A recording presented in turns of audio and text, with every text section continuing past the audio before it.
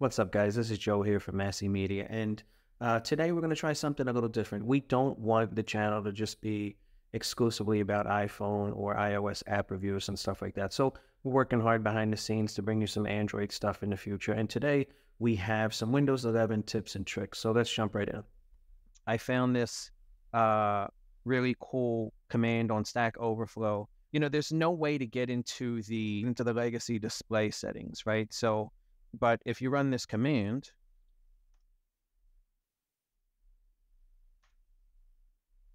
you get the legacy performance options.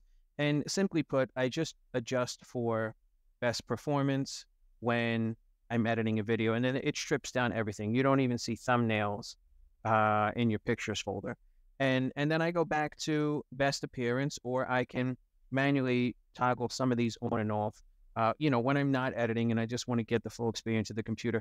I'll tell you, it does drive you a little crazy when you're going through trying to upload an image, or you're doing something that requires you to be able to see all your different thumbnails and document thumbnails and stuff like that. So definitely you just simply, if I adjust this for best performance and hit apply,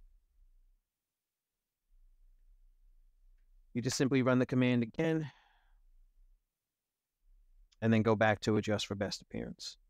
So this helps me drastically. It just disables all of these things you see here on the screen, and it helps me drastically get through a very heavy video editing session, or if I'm mastering a song that's very complex, it has a lot of layers to the hook. There's multiple verses, there's sound effects and stuff like that. It just helps me, even if I'm freezing some of the tracks, it just helps me get through that with as little jitter and as little glitch as possible.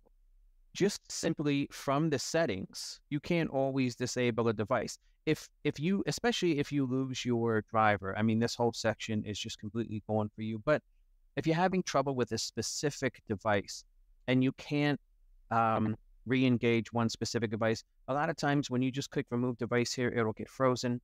You can't remove it while Bluetooth is turned off, and sometimes that's the issue. So what I found was,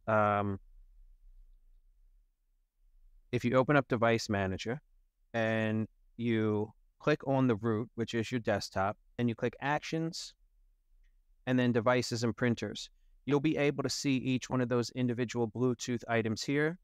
And removing the device this way has worked for me 100% of the time when I could not remove it from the newer, Windows 11 settings interface.